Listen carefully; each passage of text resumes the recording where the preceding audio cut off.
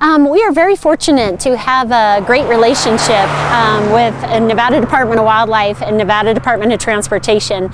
We've been working collaboratively the last few years, about the last decade, on getting some of these areas where deer were getting hit very frequently on our highways and creating a safer way for the deer to get across so the deer can get to their winter range and people can get safely on their travels without having to worry about hitting deer.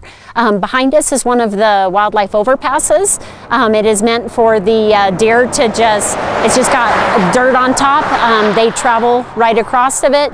As you notice, the vehicles go safely underneath it and they get where they need to go. It's super important this time of year for deer to get from summer range to winter range so that they can make it through our tough winters and then get back to summer range to have their young.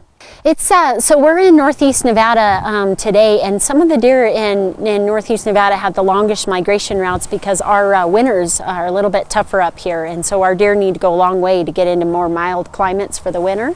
Area 6, Area 7, and Area 10 have some of the longest migrations, and some of those have been over 100 miles that we've documented through collars that the deer wear, and we can tell how far they've gone and how fast, and they do it quite quickly. Sometimes within just a matter of less than a week they can get from summer range to 100 miles away on winter range.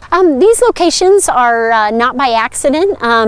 We noticed where deer were getting hit most frequently. DOT would tell us where most of the collisions were happening, and we worked with, so with that, knowing where the deer naturally want to go and have for decades, then looking at those spots, plus looking at working with the engineers of where the best locations would be to build these structures to where they could be structurally sound and in the correct place that the deer already want to go.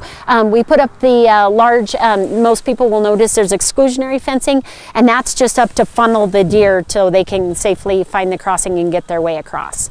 So a few years ago there was a graduate student that did a project up here, and she documented as many as 1,500 deer using the HD crossing, and as many as 4,000 deer at this crossing on Highway 93. The ones on I-80 on Pequot are fairly new, so we haven't got numbers there yet, but between this crossing and the one on HD, maybe up to 4,500 deer per migration that are no longer on our roadways.